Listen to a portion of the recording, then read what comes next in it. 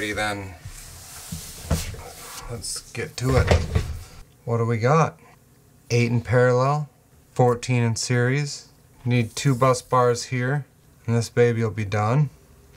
But these cells are only good for about 2.75 amps. 2.75 times 8. That's 22 amps. That's the max that these things really want to take. And my e-bike can handle about 28 amps. If I went with 8 in parallel, each cell would be required to give 3.5 amps at 28 amps. If I go with 10 in parallel, each cell would be required to give out 2.8 amps when 28 amps are required. They can handle 2.3 if I add 2 more all the way down. All these in this bag are even within, let's look. This is what I'm seeing. You can see the divergence.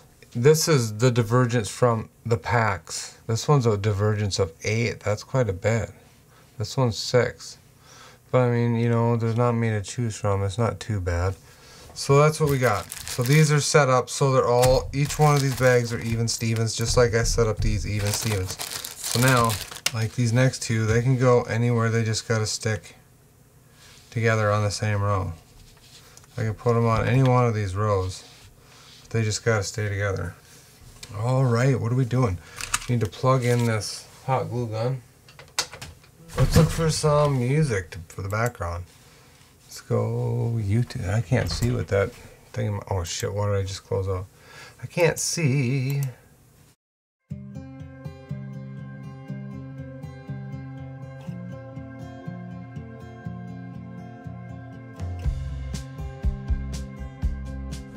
If you're wondering about those bus bars, they're made by K&S Engineering.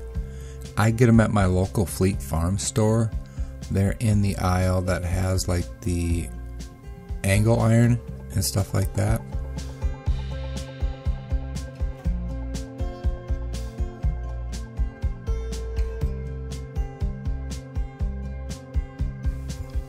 Two, 4, 6, 8, 10. 2, 4, 6, 8, 10, 12, 14. 10 by 14.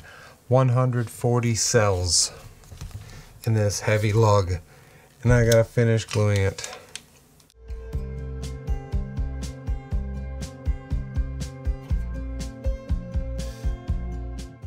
And I got these strips. This is where you gotta be careful, like me flagging this over these batteries like that. It's probably cringing the hell out of some people. Sparks could be flying so easily. Sparks could be flying so easily. No effing around, quite frankly. I just want to see it in person. See if these smaller cells act like a weak link. Or will these bigger ones keep them afloat? Let's see which way.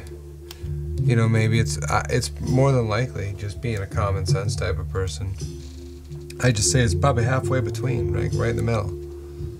So a little bit of each. Probably doesn't make that big of a difference, and they will be lifted by these. But it probably will make a difference. I don't think it'll be enough to really be any big problem. This is just a homemade pack. I don't have much money into this pack. This is just an experimental one. So, rock on. This is supposed to be rock, I guess. I'm going to check it again here in a second. This one I'm going to use. I want you guys to let me know what you think of this stuff, if it's any good. Yeah, that's what I'm using. It was lower temperature than the other stuff, and I thought lower temperature better, so that's what I got.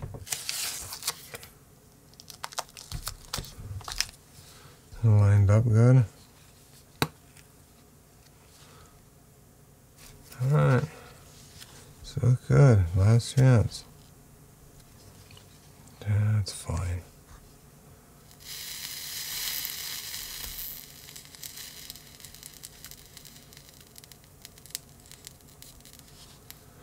Is this thing cranked? No, it's not. No wonder. I gotta let it heat up. When that thing heats up, it'll be like nothing. Oh, okay. Don't need that right now, we need this. Should be fully heated, ready to rock. Boom. It's like butter now.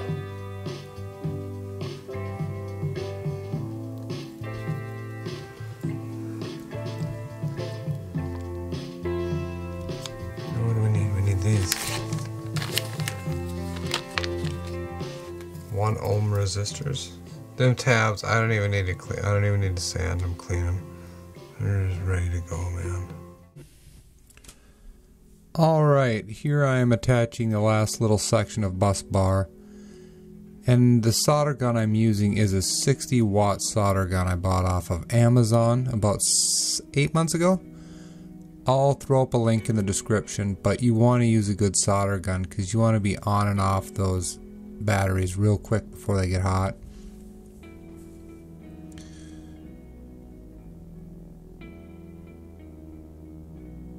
See how I'm cooling them down right away? The positive sides are always a lot easier to do than the negative sides, but if you've got a solder gun and you're sitting on there for more than 3 seconds, that's too long. You need to get a higher wattage solder gun. After this, I'm going to be moving on to the BMS, getting that wired up, and then working on getting it padded and ready for a box that I need to make, probably out of wood.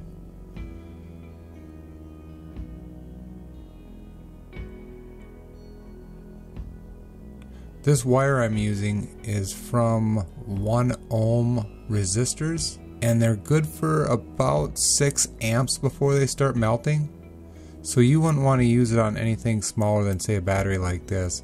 If you had a pack with 4 in parallel or 5 in parallel, I would not use this wire. It's just too thin and you're going to start melting them. Okay, here I'm just trying to decide where I want to put this BMS. For my wire, I'm using 12 gauge wire. I'm going to be using that for the positive and the negative. I know for the charging wire you could go with a little bit less. You could probably use 14 gauge. But I'm going to charge straight from the wire that connects to my controllers, so I don't need that at all. I'm just going to get this piece cut out to fit over the top because this is where I've decided that I'm going to put this BMS. And I'm just using a hot glue gun to put it down.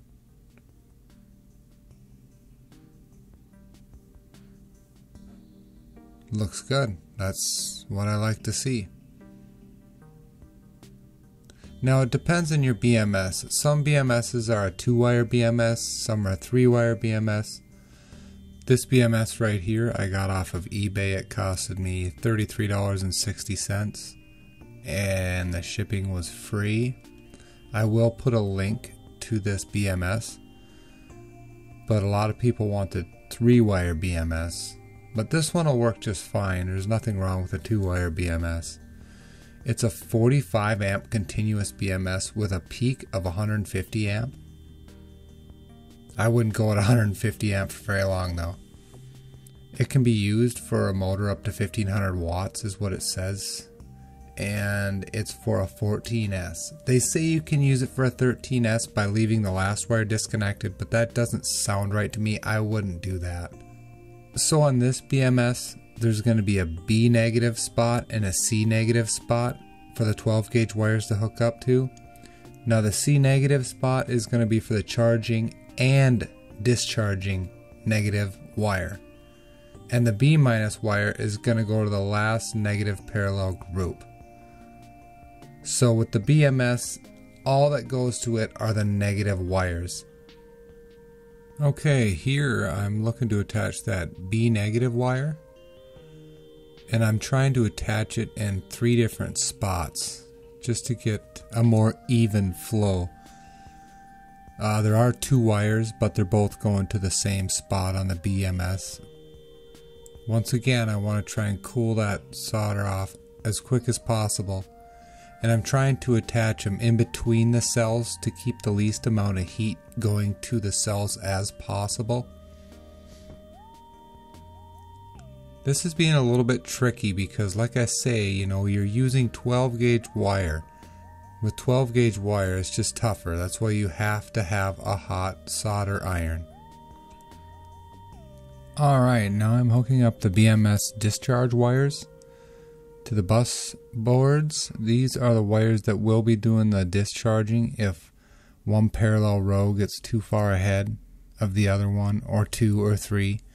It just keeps them back down. So if one row is already at 4.15, 4.18, and the other rows aren't there yet, it's going to bleed current away from them to keep them from getting overcharged. These are pretty fun wires to solder. They solder really easy. It's starting to look like something now. I'm not giving a very detailed explanation of how I'm doing this. There are videos out there that explain this much better than me, and one person where I learn a lot from is Micah. He has a channel on YouTube called ebikeschool.com. I'll put a link to that down in the description as well. But he is who I learned basically everything from. Okay, now that I'm all done getting everything wired up, I just need to finish putting some of this thin foam around it. I don't know if I mentioned it or not, but I got this thin foam at Ben Franklin. You can get it at any craft store, I'm sure. Hobby Lobby would have it too. It's like a foam, a real thin 1mm foam. And I'm just going to hot glue it down around the sides over these wires, and then eventually on the face. Alright, it's time to solder one last wire before I forget. I need to get the positive wire hooked up.